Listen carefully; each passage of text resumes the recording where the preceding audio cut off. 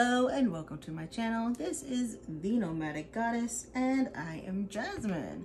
This is going to be a general monthly reading for the sign of Virgo for the month of May. Now you don't just have to be a Virgo Sun. You could be a Virgo Sun, Moon, Rising, and or Mercury. And just because I said it was for the month of May does not mean it is solely for that time. It is for whenever you are guided to my channel and decide to hit play. Because this is a general reading, you shouldn't take everything with you. If the shoe fits, lace it up, find the matching pair, and travel well. If it does not fit, leave it. There's no need to carry messages that do not ring true for you. Now, I am clairaudient. That means that the divine, whether you want to call it God, Goddess, Spirit, Source, the divine, whatever you have it, or whatever floats your boat. The divine sends me messages via songs, bits and pieces of movies that I've seen, and bits and pieces of books that I've read. Now, the songs do get stuck in my head, and I sing them. Unfortunately, I cannot sing. So, if you can put up with my non-singing self, I hope you enjoy, discover something new about yourself, and don't be afraid to dive deep. With that said, let's get started. Virgo, before I even started shuffling your cards while I was clearing the energy from Taurus, I literally got the Queen, the Virgo herself, Miss Beyonce. I feel like it's Cuff It, because it's, I feel like it is Cuff It. I'm in the mood to fuck something up. I don't know why, but I'm sensing a trend. Sensing a trend here regarding love. Because Taurus was like that as well. Let me see, what is Venus in? We finna see something real quick. Here we go. What is Venus in right now?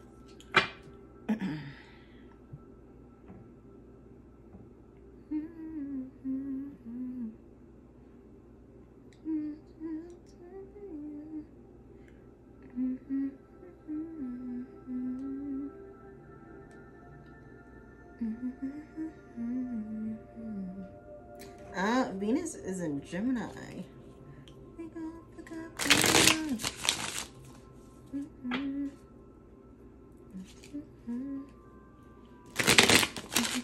What's the moon? Oh, the moon is in Aries. Interesting energy.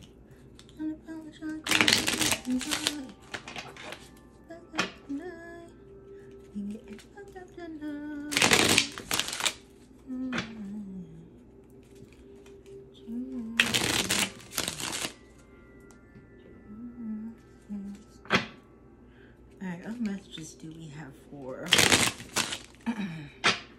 Virgo, Sun, Moon, Rising, Venus, and or Mercury for the month of May? What messages do we have for Virgo?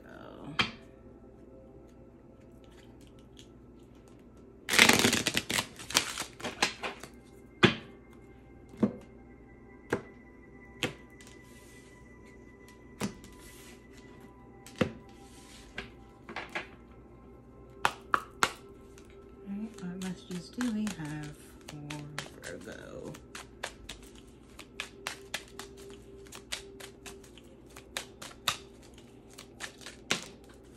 Ooh.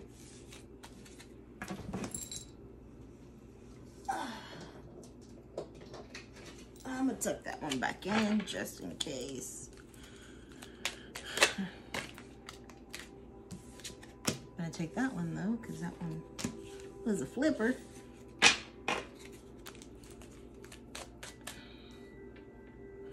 What messages do we have for Virgo, Sun, Moon, Rising, Venus, and Mercury for the month of May?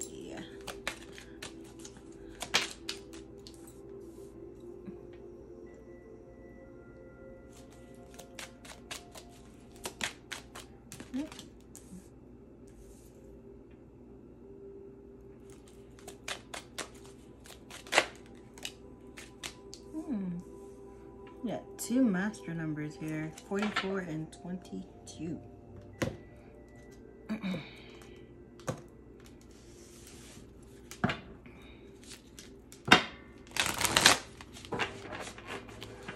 What messages do we have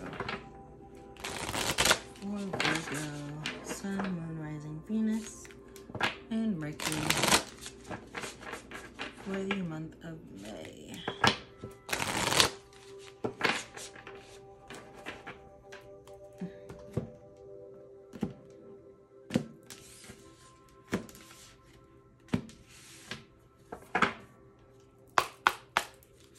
What messages do we have for Virgo?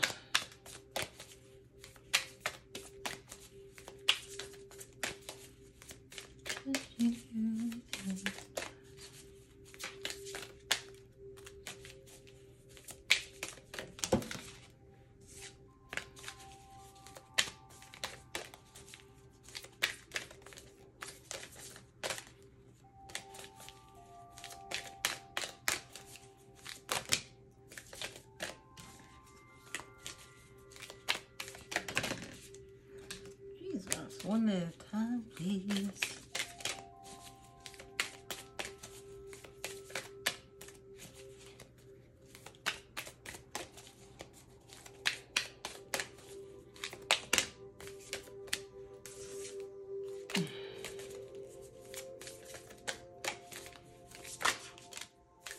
Alright, I'm gonna just take them. We have wisdom and play and confusion.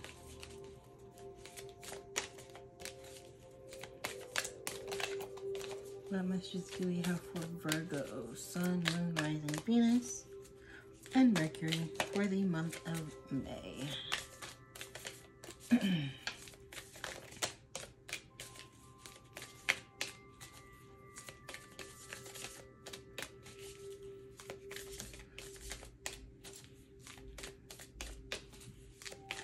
Why am I hearing you played yourself?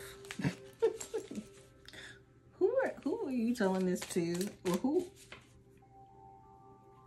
For some of you, someone is telling you this. But for most of you, for majority of you, you are telling that to somebody. You played yourself. Like I'm literally hearing DJ Khaled. You played yourself.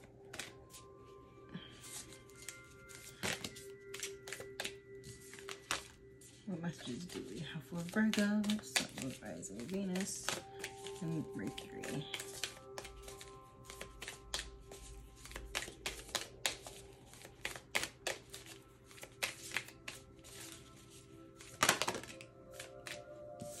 Mm, 30 repair, 38 repair. That's interesting too, because Boyz II Men, Water Runs Dry got in my head before this card even came out. It's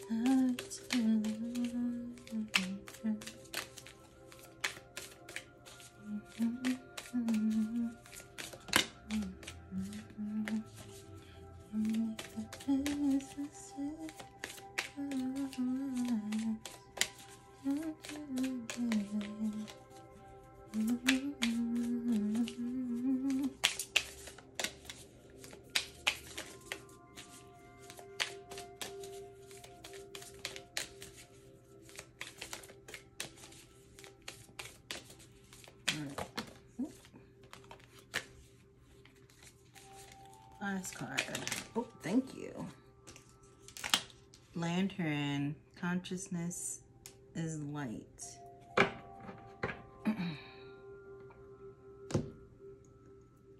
All right, what messages do we have for Virgo?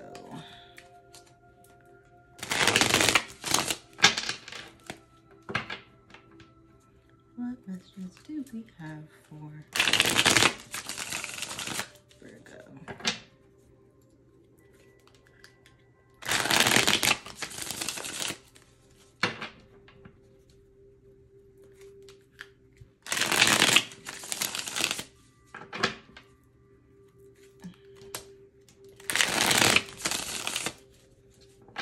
What messages do we have for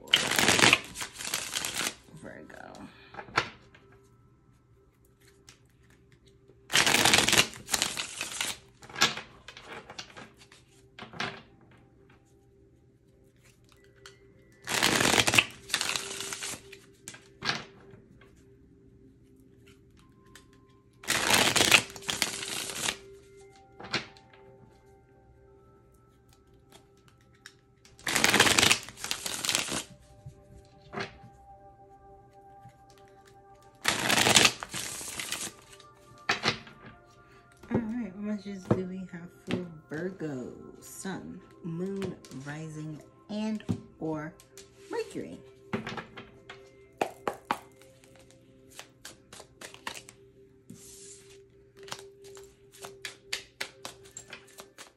What messages do we have for Virgos? Ooh. Failure to commit. Ooh. Secret revealed.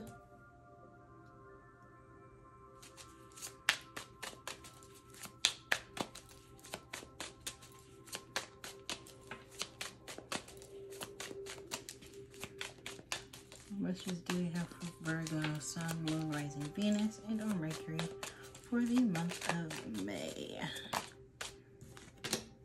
Shadow work needed. Oop. Third party. And last but not least, one more. Give me one more. Almost.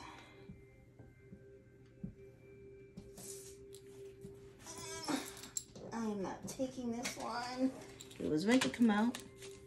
Come out again. Oh.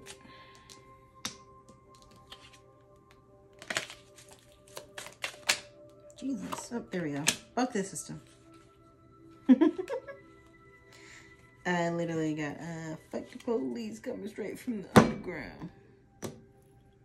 Okay. We have 111. Angels are ready to fully support you in this endeavor so that you can co-create with the universe a life you love. I am created. Angels are ready to fully support you in this endeavor so that you can co-create with the universe a life you love. I am creative. Then we have 17. The quality of work you can produce when you're going at it alone is almost unbelievable. You are as independent as you are ambitious, capable of performing every step of the way with efficiency, focus, and skill. I am independent. Virgo, that sound like you. That sound like y'all. Because y'all, one thing I know, Virgos, y'all gonna get shit done. And we have 44. Your angels are encouraging you to continue on your present life path with diligence and determination, and even greater success will come in the future. I am supported.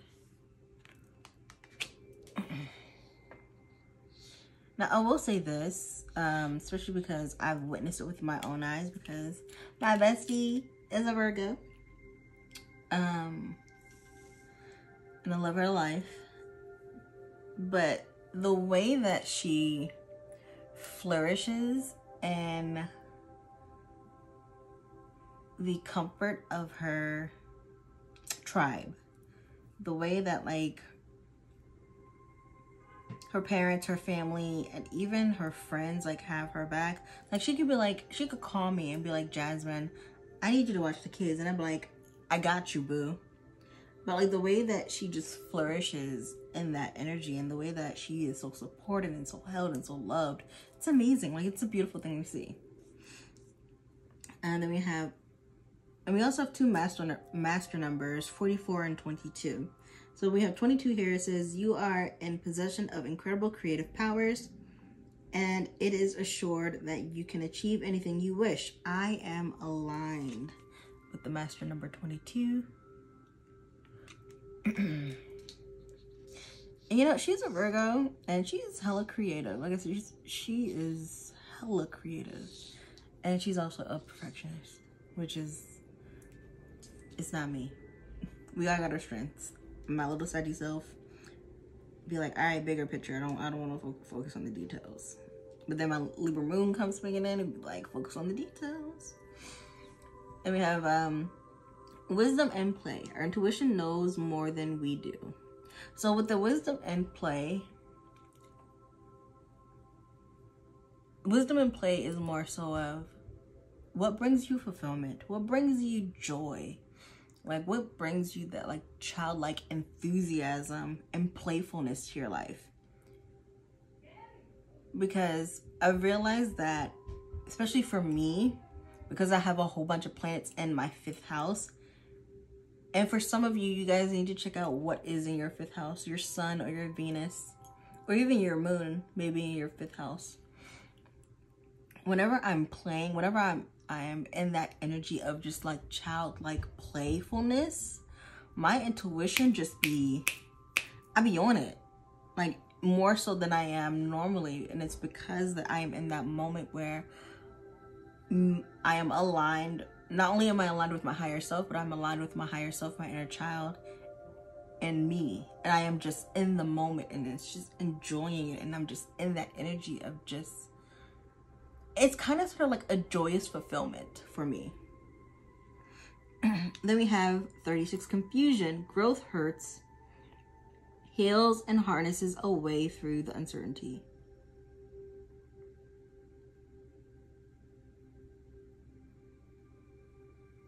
With the confusion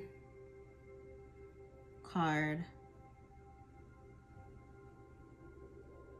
I feel like, because it's telling me to focus on the lantern. I'm gonna see if I can, there we go. The lantern right here, it appears to be right where the solar plexus are. So a lot of you may be having confusions about your sense of self and your sense of self-worth. And a lot of you may be having issues with that because of traumatic experiences from your past, especially dealing with family, maybe mom, maybe you have mother wounds.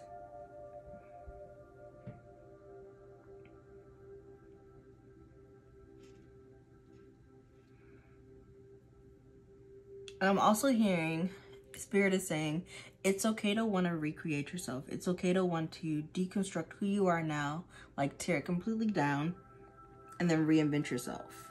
A lot of you may be feeling confusion about that as well. You're like, well, I thought I was this person, but now I'm not really sure if I want to be this person anymore. It's okay. You can go ahead and recreate yourself, my love. And then we have 38, repair. Making amends rather than fun times reveals a relationship's true constitution.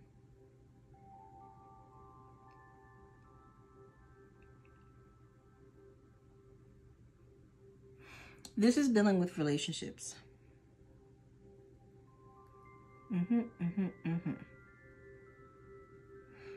Especially familiar relationships pertaining to your family. If you're always kiki-keying it up and laughing it up and not honestly getting to the meat of the issues that you have with certain family members, you're always going to be in a state of, I don't want to say dysfunction, but I'm hearing dysfunction. So I'm going to say it. You're always going to be in a state of dysfunction because you guys aren't getting to the root of the issues. You aren't actually healing it. What you're doing is you're escaping it. And then we have 44, lantern. Consciousness is light.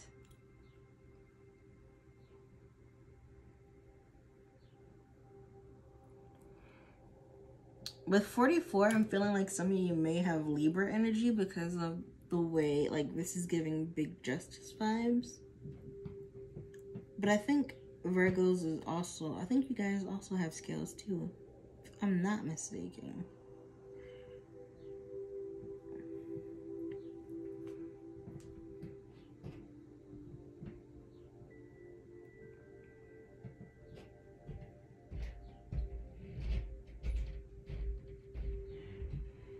Okay, so what I'm getting from this card, there is a door in the background. A lot of you, this is your old consciousness. This is your old perspective, your old way of thinking. And a lot of you are looking back. You see how the woman, she's blindfolded, so she can't look back.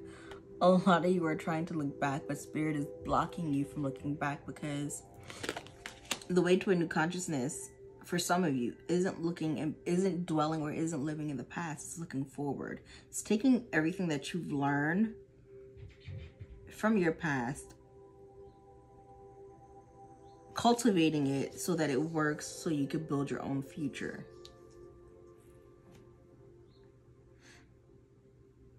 All right, and then we have failure to commit. I feel like for some of you, failure to commit is failure. You guys are failing to commit to yourself, to your gifts, especially your gifts, especially if you have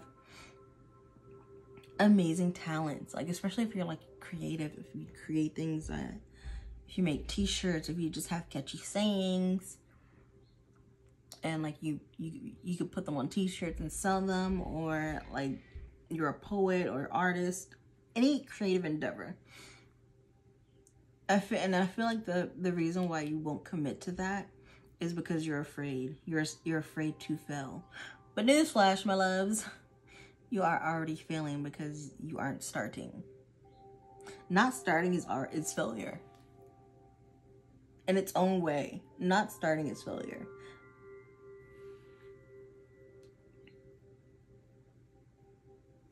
Then we have a secret revealed.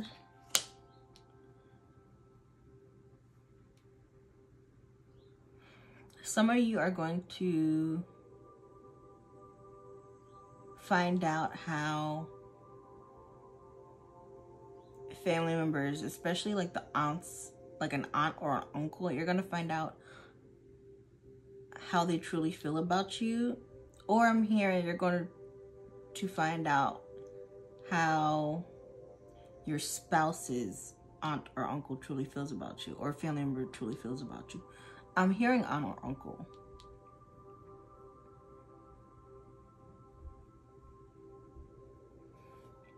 Then we have shadow work needed. The shadow work that you're refusing to do is tied into why you're having blocks in your creativity. Like there's something that's going on in your shadow. There's something that you were told as a child when it comes to your creativity that you need to revisit and heal.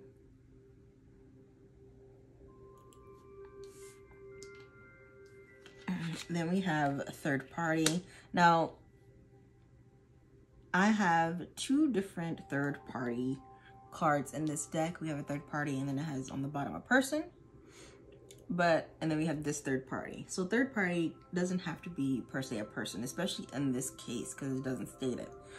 Third party could be a job. A job. Yeah, I'm hearing job. Or just basically like you're so focused on working. Especially if, for those of you who have more than one job. If you have more than one job, then you need to kind of sort of like pull back a little from one job so you can have enough time to spend with yourself, so you can love up on yourself. Because I feel like a lot of you guys are using the second or third job to avoid the shadow work, avoid having to deal with this childhood trauma that is coming up. Then we have buck the system. With buck the system, I'm automatically hearing Spirit is telling me that you guys aren't meant to do it the way your parents did it. You guys are here to create. I'm hearing fuck reinventing the wheel. You're here to create a new version of the wheel. One that's faster, one that's better, one that's, I'm hearing, everlasting. Alright, Virgo, that was your reading. I hope to see you next month. I will be posting these on the 1st. So I will see you guys in June. All right, bye-bye.